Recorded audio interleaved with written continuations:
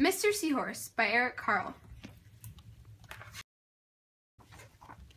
Mr. and Mrs. Seahorse drifted gently through the sea.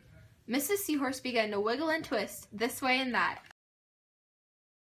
"It's time for me to lay my eggs," she said. "Can I help?" asked Mr. Seahorse. "Oh yes, thank you," said Mrs. Seahorse, and she laid her eggs into a pouch on Mr. Seahorse's belly. "I'll take good care of our eggs," said Mr. Seahorse. "I promise." As Mr. Seahorse drifted gently through the sea, he passed right by a group of trumpet fish hidden in a patch of reeds. But before long, Mr. Seahorse met another fish. "How are you, Mr. Stickleback?" asked Mr. Seahorse. "Delighted," replied Mr. Stickleback. "I just built a nest and right away Mrs. Stickleback laid her eggs into it. Now I am taking good care of them until they hatch." "Keep up the good work," said Mr. Seahorse, and swam on his way. As Mr. Seahorse drifted gently through the sea, he passed right by a lionfish hidden behind a coral reef.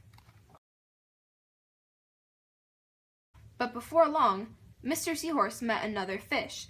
"How are you, Mr. Tilapia?" asked Mr. Seahorse. Mr. Tilapia couldn't answer. His mouth was full of eggs. I know," said Mr. Seahorse. "Mrs. Tilapia laid her eggs. Now you are taking good care of them until they hatch." Mr. Tilapia nodded his head. "You must be very happy," said Mr. Seahorse, and swam on his way. As Mr. Seahorse drifted gently through the sea, he passed right by a pair of leaf fish hidden among the seaweed. But before long, Mr. Seahorse met another fish. "How are you, Mr. Curtis?" asked Mr. Seahorse. "Perfectly fine," replied Mr. Curtis.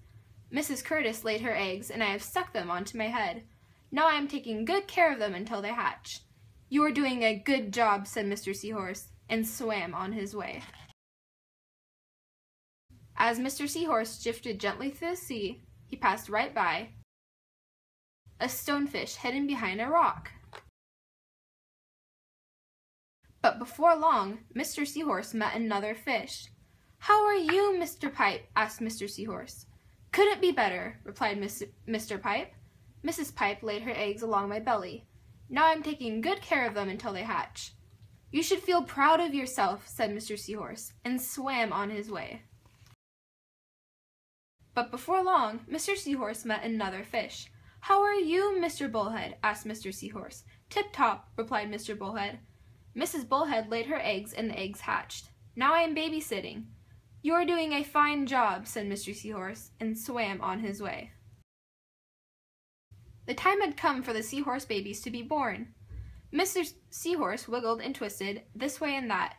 At last, the babies tumbled from Mr. Seahorse's pouch and swam away. One baby turned around and tried to come back to the pouch. "Oh no," said Mr. Seahorse, "I do love you, but now you are ready to be on your own."